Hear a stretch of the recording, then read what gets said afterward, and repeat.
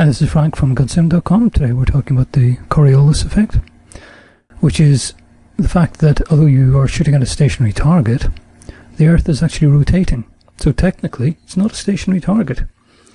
Let's say we're standing on a carousel, which is rotating, and we're throwing a ball to our friend on the other side.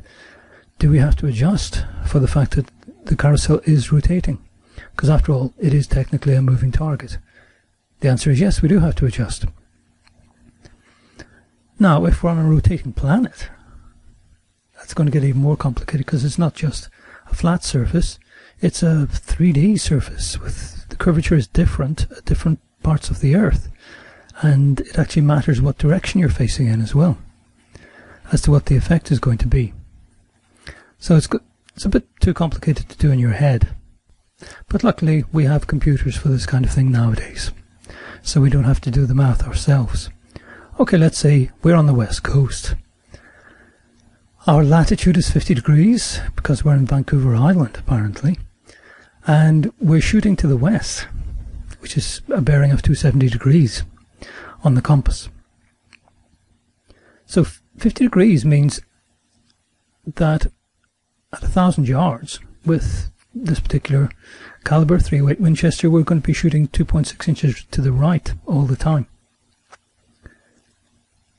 And as far as drop goes, we're going to be shooting 3 inches low if we're shooting west. We're also going to be shooting 3 inches high if we're shooting east. So there is then a difference between shooting west and east of 6 inches, in this case at 1,000 yards though. If you're in a different part of the world, north or south, then everything's going to be different. And the main point to note is that you only have to worry about the compass direction for drop.